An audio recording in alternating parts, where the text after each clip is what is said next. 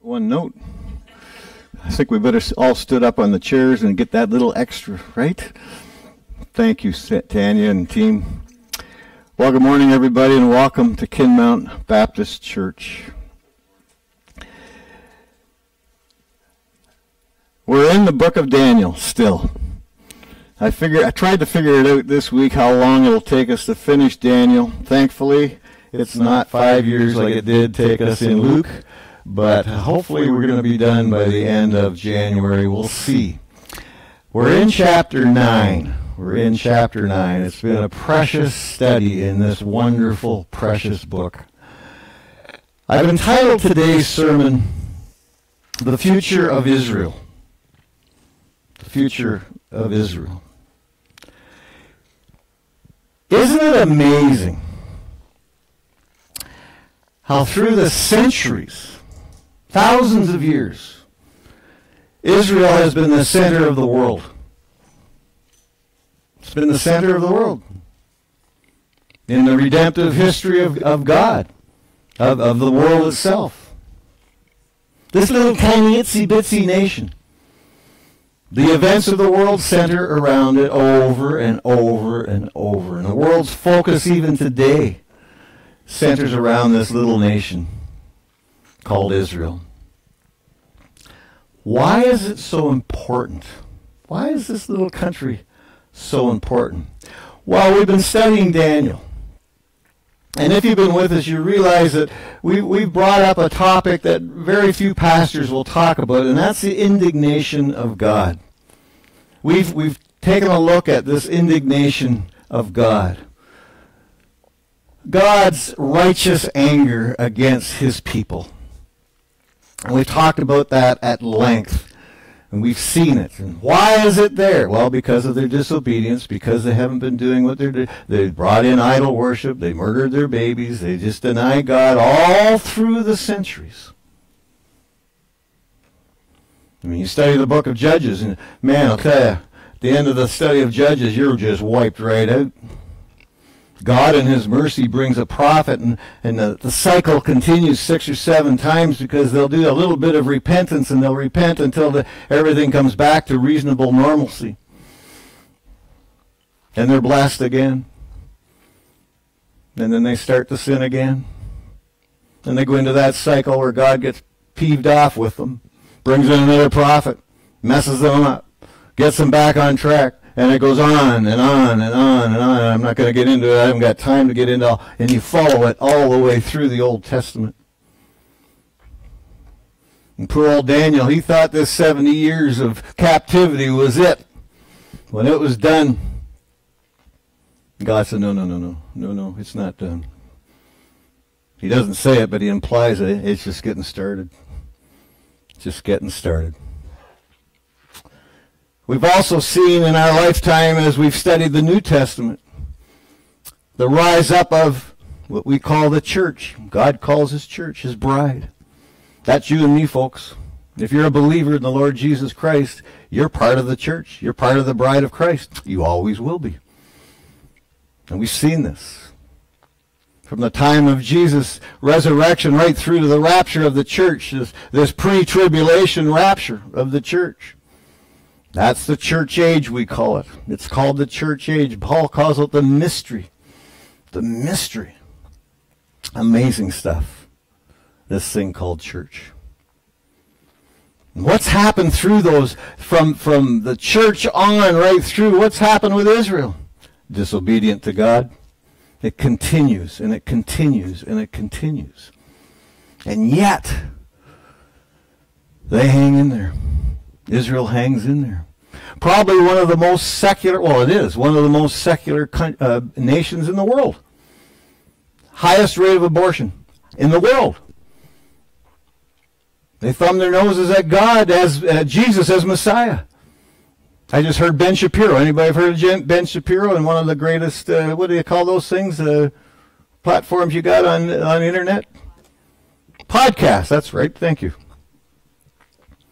What do you think of Jesus Christ, Ben? Well, he's not God. Not only that, he's not even a prophet. Thanks, Ben. Off you go. That's Israel today. And yet, we're hearing wonderful, wonderful things from Israel. How many people are becoming Messianic Jews, we call them. Hey, he is our Messiah. Jesus is our Messiah. And they're turning by the thousands, And Mark just reported this morning, and yesterday she told me there's millions being saved in Iran. In Iran. God's at work. God's at work. So Israel. God's indignation toward Israel, his righteous anger toward Israel is valid. It continues to be valid. And we got it in chapter 8, verse 13, I believe it was, where the indignation of God was mentioned. It's been going on before this, and it's going to continue, Daniel. It ain't over after the 70 years captivity. It's going to go on until Messiah comes back the second time. When he comes and defeats the last empire, Gentile empire on this earth. And we find this again in chapter 11. It's going to go on. It's going to go on. And we see it today. The anti-Semitism is there. It's there. It's on our streets. We don't get arrested for that. We get arrested for saying, Mr. Trudeau, I don't want the vaccination.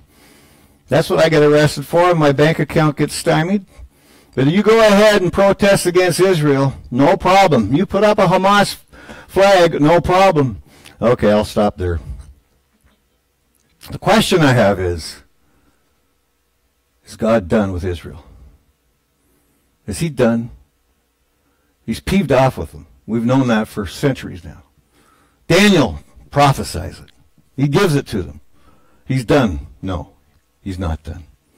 He's not done. 1 Samuel 12:2 tells us this. The Lord will not forsake his people for his name's sake. For his name, not for Israel's name's sake, for his name's sake. What are you talking about? Because God's reputation is at stake. Well, what do you mean by that? He has bound himself. God the Father has bound himself with the Abrahamic covenant. You go back to Genesis 12, 13, 15, 17, 19, and 22. Over and over and over. God made the covenant with Abraham. And God will keep his word. Amen? He will keep his word. He will keep his word. He will keep it. Psalm 89, 30 to 37. Don't take time now, but write it down. Psalm 9:4 or Romans chapter 11. That's a key point when you're talking about replacement theology that some of our fellow so-called Christians really buy into, that the church replaced Israel. Paul says, no! Not a chance. It's impossible. God kept his covenant not with the church, with Israel. With Israel. Jesus in his Olivet Discourse, basically he says this, it's going to get worse. But the Jewish people will be restored. They'll be restored. Remember, it's God's name that's at stake. We saw that in chapter 9 earlier. It's his word that's at stake. It's his reputation that's at stake. It's God's. It's God's. The truth of his word. This little country, this little tiny itsy bitsy country, should have been wiped out over and over and over and over again. It's amazing. And yet we know from studying his precious word, he's got a marvelous plan for Israel. And that history, as brief as it was these last 5 minutes, has unfolded in Daniel, this precious book called Daniel. Chapter 9, quick review. Daniel's on his knees right through to verse 19. He's praying for the folks, for his people. He knew that they had turned against God. That 70-year thing, how did that get started? Well, back in Leviticus, in Leviticus, we find out that you're supposed to not work the land more than 6 out of 7 years. You're supposed to give the land its Sabbath, Israel. And in the beginning they did. And then they stopped. Once again, disobeying God. And he says, okay. They did it for 490 years. They disobeyed God. He says, okay, you owe me. You owe me 70 Sabbaths.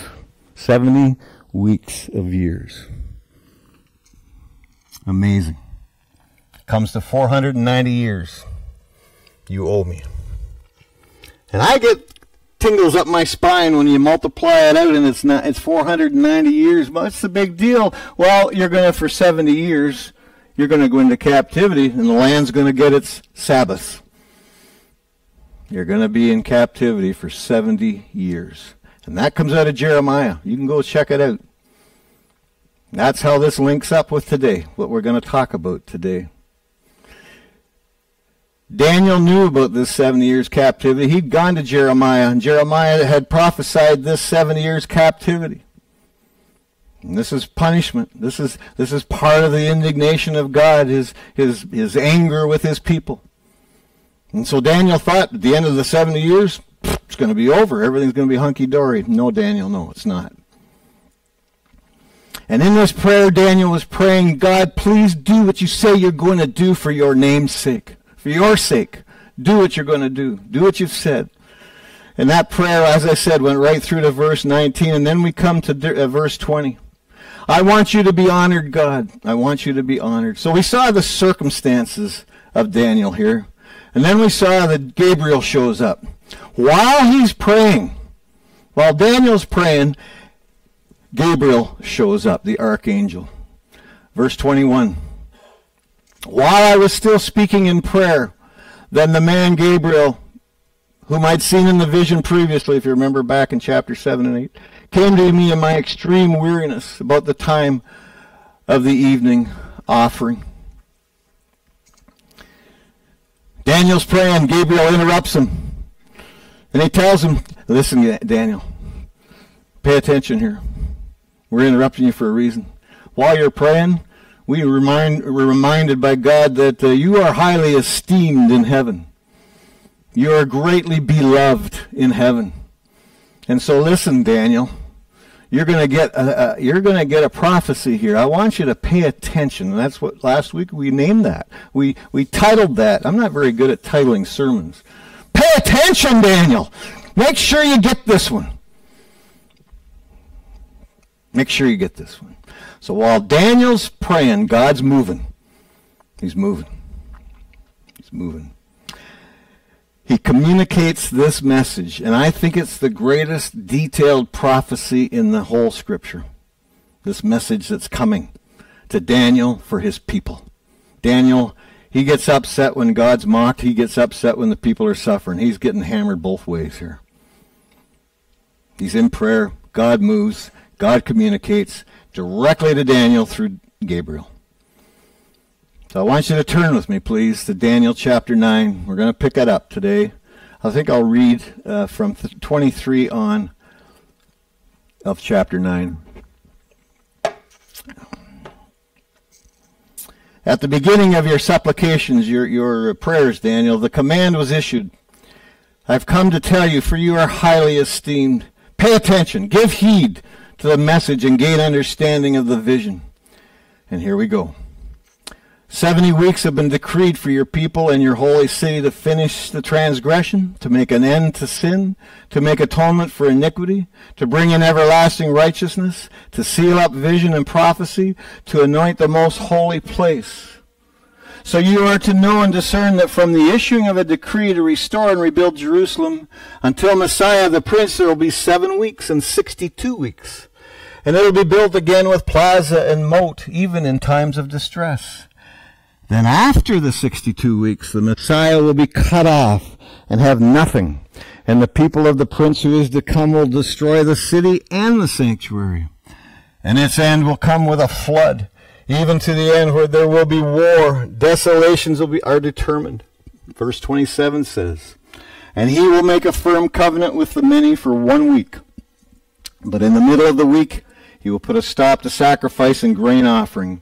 And on the wing of abominations will come one who makes desolate, even until a complete destruction. one that is decreed, is poured out on the one who makes desolate.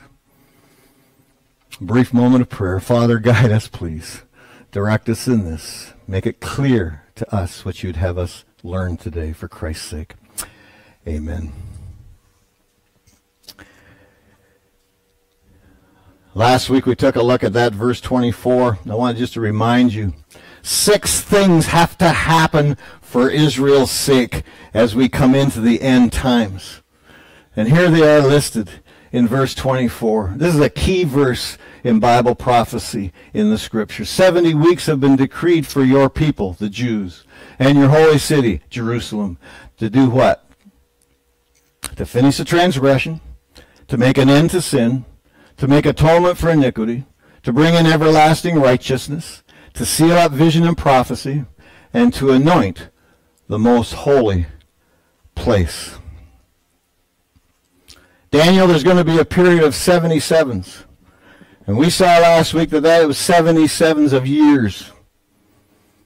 I won't going to go through all that again. You can look at last week's tape. And that turns out to be 70 times 7, which is 490 years. That sounds familiar. And this block of history, at this point in time, had yet to come. It hadn't happened yet. The 490 years of future history had not happened. And what's going to happen? What's going to happen regarding Israel? Well, he tells us back in 24. Sin's going to be finally dealt with. And the one I love the most, well, of course I like that one, but the one I love the most is there's going to be eternal righteousness. That means permanent righteousness is going to be established when the eternal kingdom of Jesus Christ is established. So when did this 490 years begin? Verse 25. Take a quick look at it. Get your pencils out. You'll want to mark some of this stuff. So you are to know and discern that from the issuing of a decree to restore and rebuild Jerusalem until Messiah the Prince, there will be 7 weeks and 62 weeks. It'll be built again with plaza and moat, even in times of distress. A decree to restore and rebuild Jerusalem? Well, when did that happen? Well, we are so privileged to know. There's no dispute, even by non-believers. The historians have gone back and they know the exact day that this happened. And we find out about it in Nehemiah chapter 1 and chapter 2. If you want to have a great study sometime, you've never studied Nehemiah, do it. Do it. Nehemiah is the guy that rebuilt the wall. He headed up the team to rebuild the walls. While Nehemiah was the cupbearer to the king, Artaxerxes at the time, the king of Medo-Persia. You remember the story of Esther. Anyway, Artaxerxes was the king. In chapter 1 of Nehemiah, he's praying and praying and praying to God. By chapter 2, Artaxerxes gets up and says, go back and rebuild it. Go back and rebuild it. Go back and restore it. Jerusalem. By the way, Nehemiah, I'll give you some letters here. You just give the letter to these cities as you go. They'll make sure you got your materials. It was 600 miles away, by the way. You had to go 600 miles back to Jerusalem. So in the history books, you can go and find out. In 445 BC, 445, March 14th, 445 BC, Artaxerxes said, go back, rebuild, and restore Jerusalem. Okay. The 490 years begins with Artaxerxes. Okay, Bruce, when did it end? Well, thanks for asking. When did it end? Well, it tells us. What does it say? From the issuing of the decree to restore and rebuild until what? Messiah the Prince. There will be those 69 weeks, 7 weeks and 62 weeks. It'll be built again with plaza moat even in times of distress. Until Messiah the Prince. You remember when we started this, we said you're going to see 2 princes. And the first one is Messiah the Prince. Until Messiah the Prince. What happened? When did Messiah get declared Messiah officially? Does anybody remember? Oh, I'm not teaching in a classroom here. Okay, so if you remember the prophecy of Zechariah, Zechariah said he's going to come down, he's going to be Messiah, he's going to be on the colt of a donkey. And you remember when that was? We call it what? Palm Sunday. So he's coming down the Mount of Olives into Jerusalem. He looks over Jerusalem and he weeps. Remember that time? He knows what's coming a few years later. Jerusalem's going to be destroyed a few years later. He comes down and they're calling, this is our king, this is our Messiah. He's coming in, they're laying down the olive branches and all these palm tree branches and everything else, calling Jesus their Messiah. What's the big deal there, Bruce? Well, the big deal is, how long later do you think it was? After the 69 weeks. The 69th week, 483 years after Artaxerxes gave the decree, Messiah was declared in Israel. Wow. To me, it's a wow. It's a wow. 483 years into it. And of course, it was divided. I think I told you last week, if you don't remember anything, well, did I say that? If you don't remember anything else, it's divided into 7 weeks, 62 weeks, and 1 week. The first 7 weeks is the first 49 years. What happened during the first 49 years? Guess what? Jerusalem was rebuilt in those first 49 years. And then the rest of the time up to the 283-year mark, the Messiah is going to be coming. The Messiah is going to be coming. And then at the end of that, of course, that's when Messiah was declared Messiah by the Jewish people that week, that day. It's amazing to me. So we're at the end of 69 weeks here. And Messiah is declared.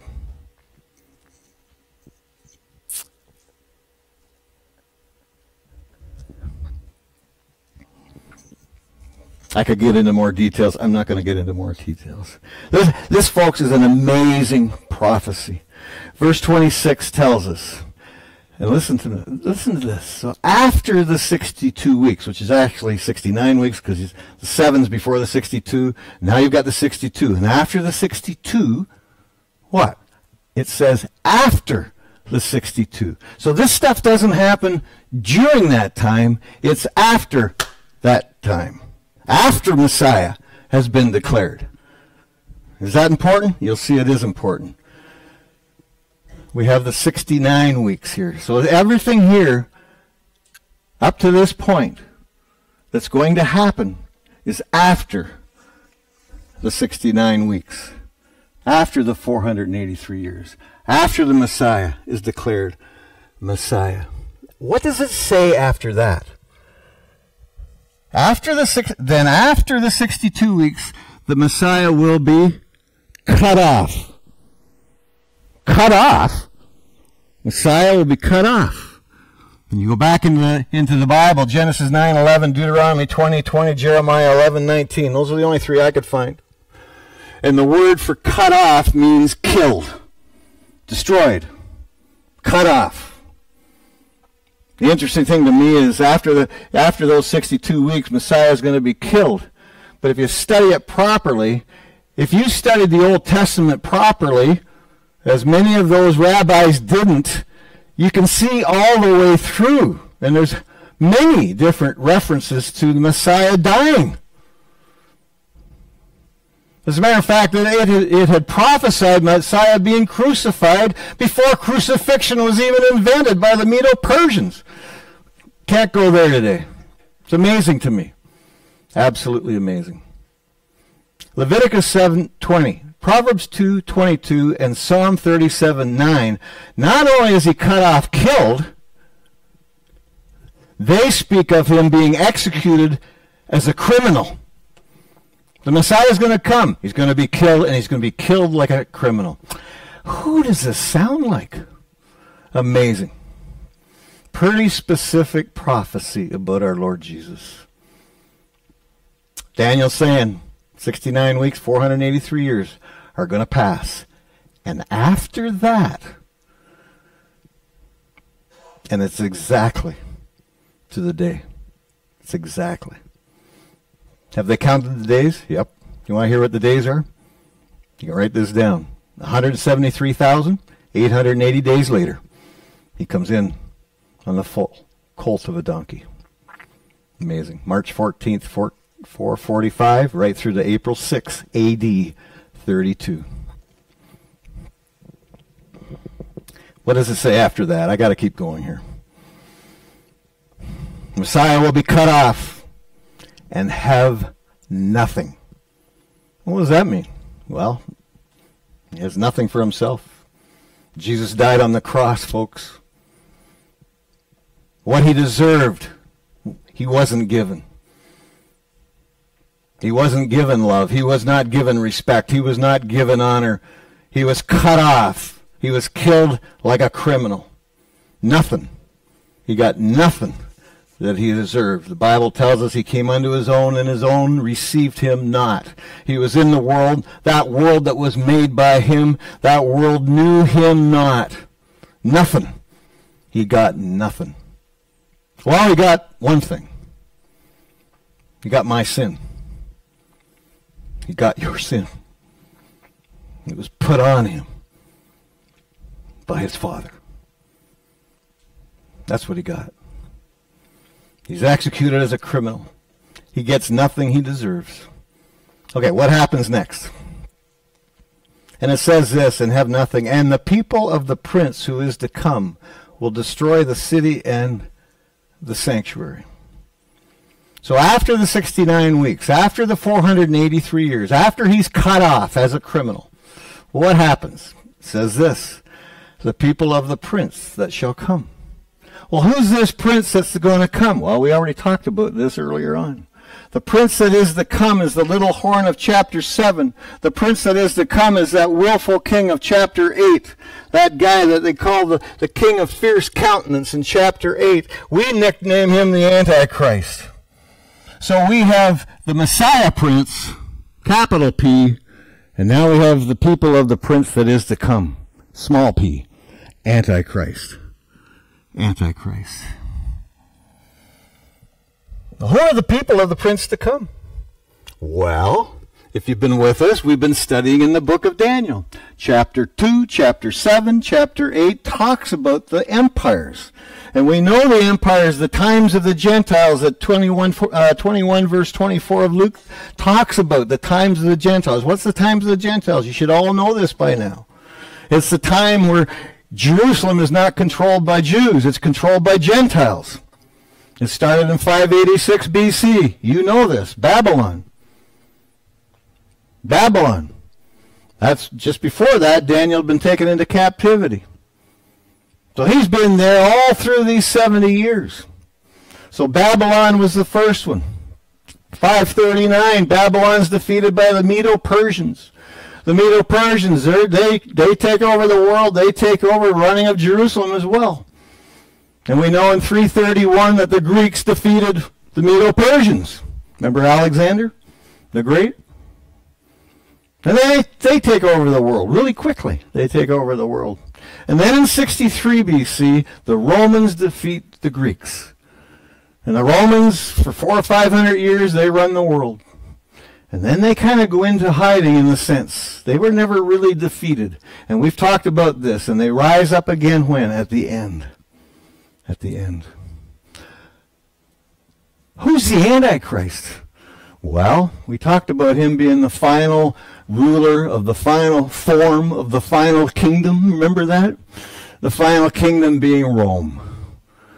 The resurrected Rome, if you will. It's going to happen. I believe it's happening right at the moment that I'm speaking. It's happening right now. So who are the people? The Romans. We would call them the European Union right now. These same 10 nations, they're gathered together. That used to be the Roman Empire. They're part of the whole shebang now. And they're going to be the ones that Antichrist leads. So this prince that's to come will be leading them. But before that happens, what happens? They destroy Jerusalem and the sanctuary. The people of the prince that's to come, the Romans, destroys Jerusalem. Well, when did that happen? You remember 70 A.D.? 70 A.D.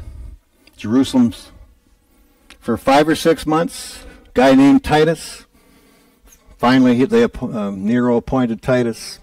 Then Nero committed suicide. We won't get into that. Titus becomes emperor eventually.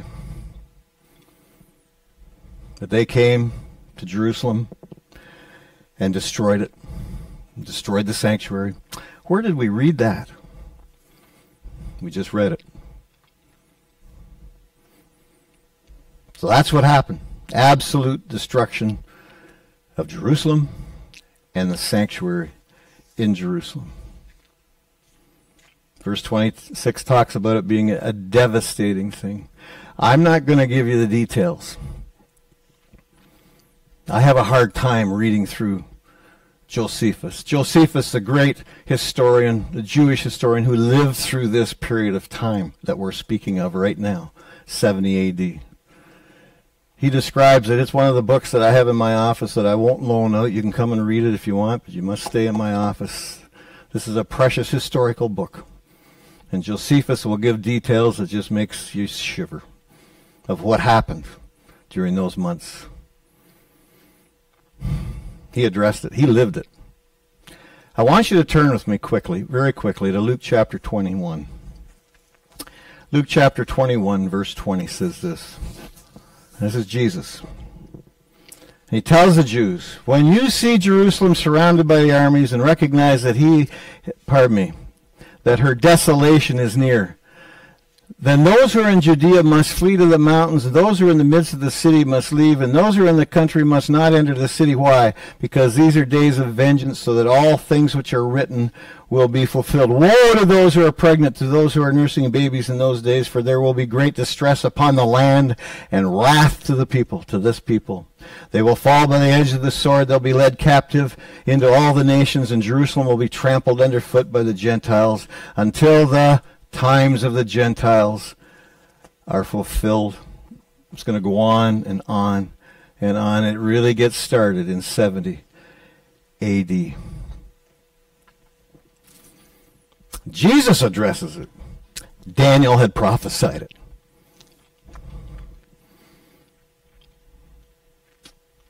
I'm going to give you a couple details, even though I wasn't going to give you any. One that really intrigues me. Before this happened, there was a forest outside of Jerusalem. And I guess it was a wonderful forest.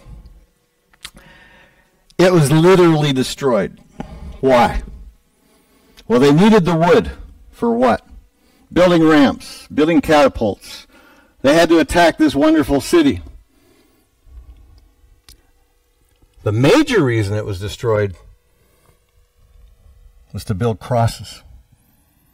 They ran out of wood. They crucified so many people. They ran out of wood. Historians tell us, though, that it was starvation that killed most of the people.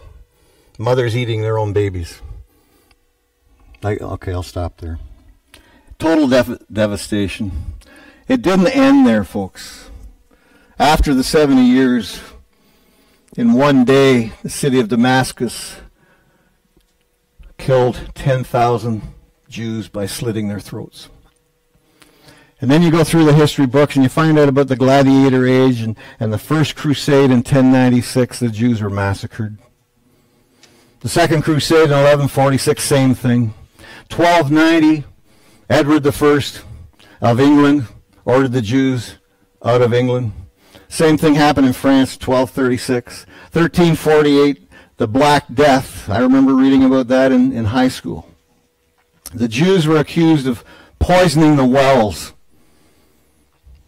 And many of them were killed, but a lot of them fled to Russia and fled to Poland.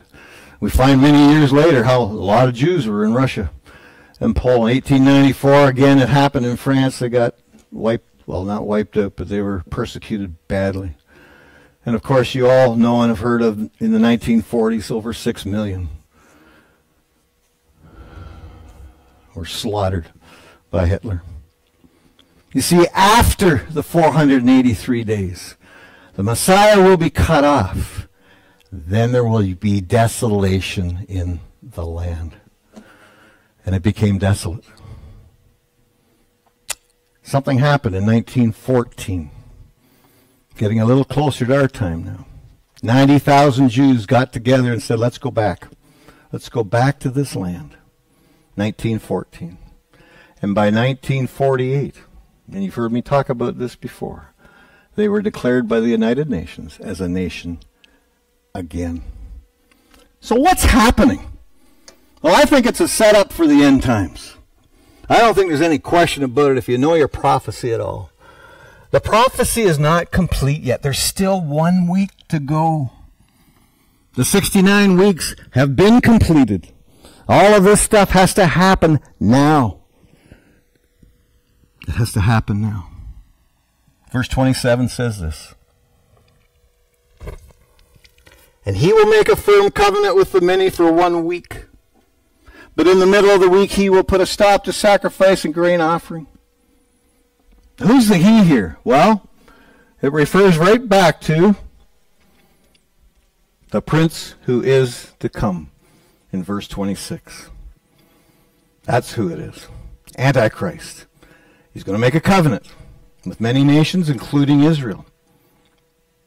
Including Israel. And he does it.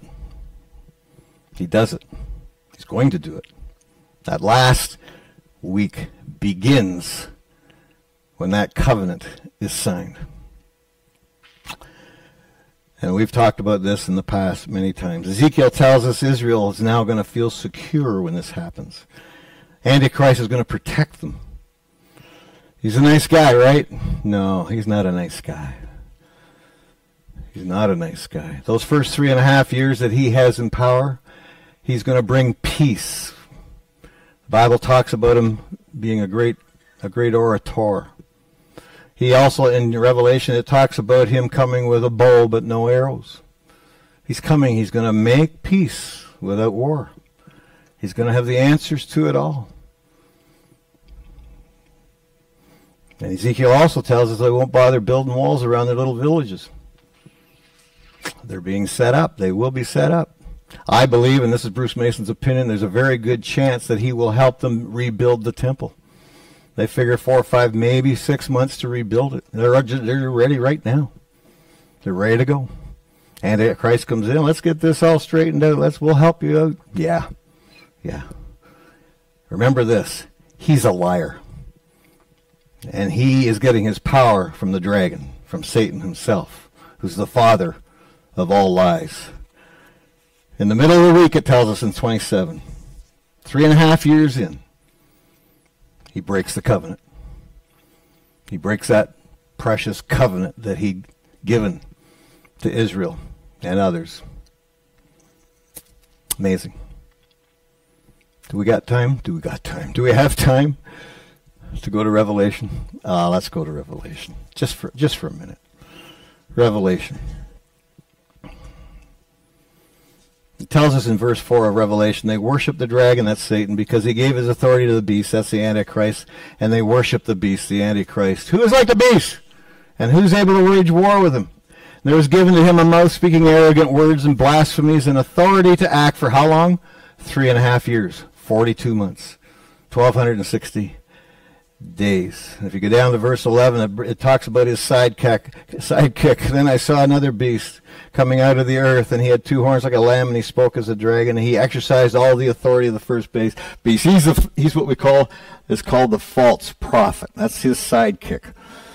And it's him that sets up an image to the beast. So you had to either worship the beast, Antichrist, or the image of the beast.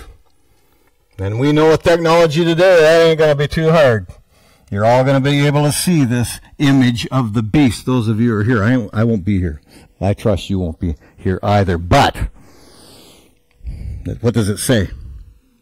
If you don't worship the image, or you don't worship the Antichrist, the beast, you will be killed. Period.